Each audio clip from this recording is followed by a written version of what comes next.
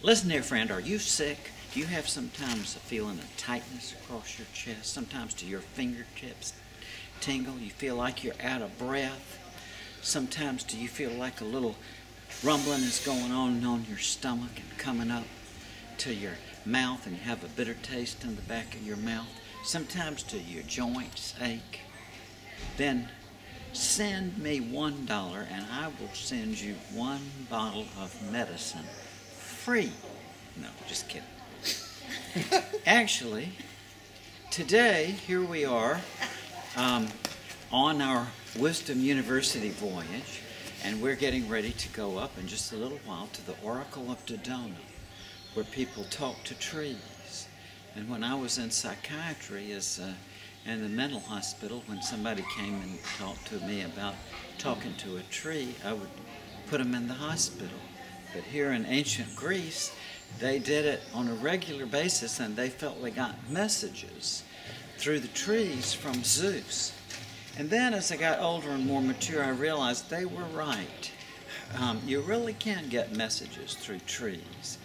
And this afternoon we're going up to the Oracle of Dodona, which is the most ancient of the Greek oracles, in which there was a huge oak tree, and the prophets would lie down underneath the oak tree. People would pose their questions to the prophets, and the prophets would get in a relaxed state, and they would hear the rattling of the leaves, and they would make out voices in the rattling of the leaves, much as we do when we see faces in clouds.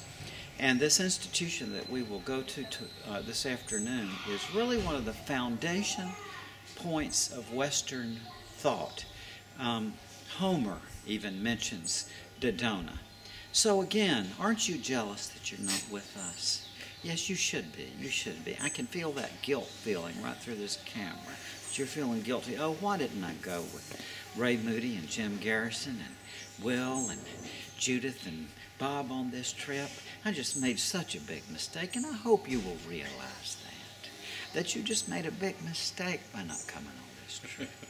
And I hope you'll be wiser the next time, and that you'll listen to these circulars, and you'll read your mail. Some of you probably didn't even read your mail, and you missed out on this wonderful opportunity.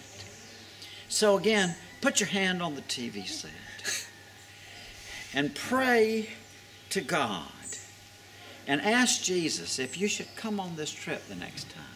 And only if Jesus says yes should you come. We don't want anybody on this trip that doesn't hear it as a divine message. So put your hand right now on that TV and just ask, should I have come on this trip? And if your answer is yes, send me $1,000. Box 425, Chocolaca, Alabama, 36254. And I'll see you next time. Bye-bye.